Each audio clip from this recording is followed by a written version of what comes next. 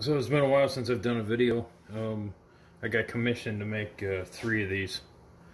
Since I already have one, instead of making 2, I was going to set out and actually use the last of the walnut I have and actually make 4. Basically what they are is it's to the state that does not allow this recreationally. This is a tobacco box. So you open it up, put your tobacco in one side, and then you have your I guess pipe to smoke out of the other side.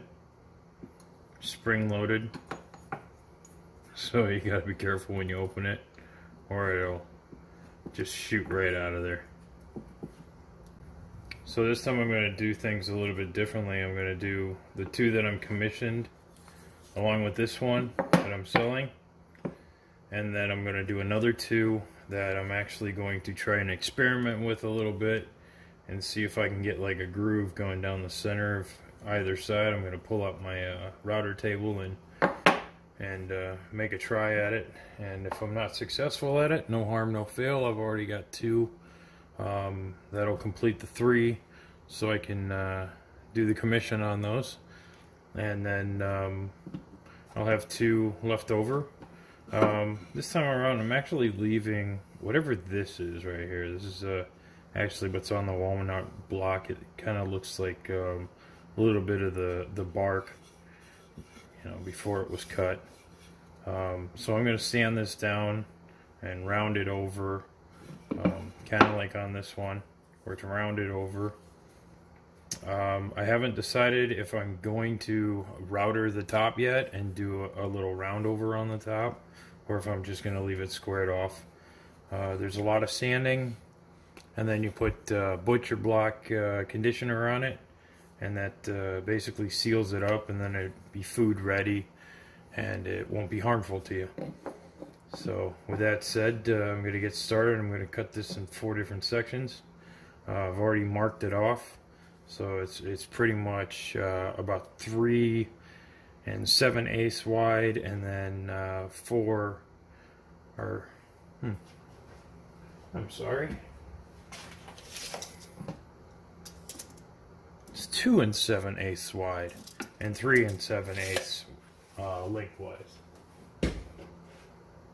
The depth in it is about say 3 1/4, give or take. You can make it deeper. I don't know about thinner, but I know you can make it deeper. So I'm going to get started. I'm going to cut this out and I'll be right back. So I got all 4 cut out, and I took the liberty of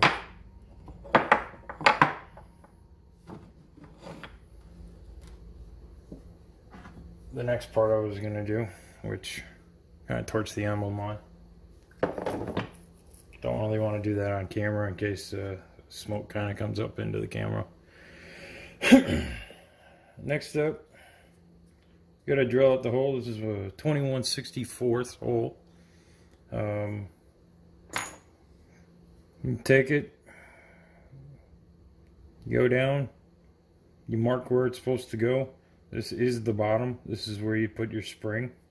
So basically what it's doing is it's going in, it's going flush, but it's pushing against that spring, and the spring is pushing it outward.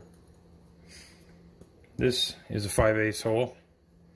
You can make them bigger. I just felt I felt safer doing just the smaller hole.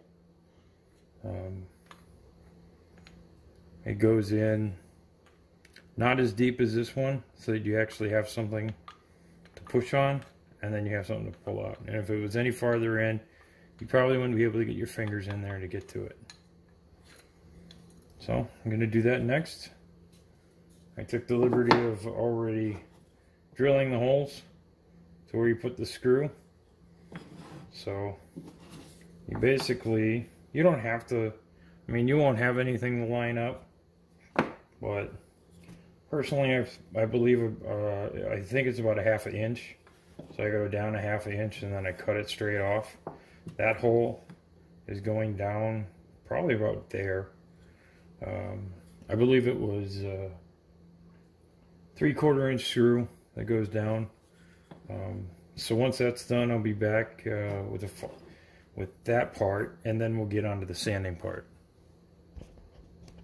Just got done with the sanding a minute ago. 120 grit butcher black conditioner put on right afterwards. It's still very wet. Haven't let it dry yet. Spring goes into the 5/8 hole, and the little hitter goes in right afterwards. Close it up, and you're all set to go. I decided not to do the routed edges on it because the top is actually very flimsy. I already had 2 of these things split. Did a pretty good job gluing them back up because I can't even tell which one split. Hope you enjoyed the video. Give me a like, subscribe if you want to. I'll have another video out next week. Hope you have a great day.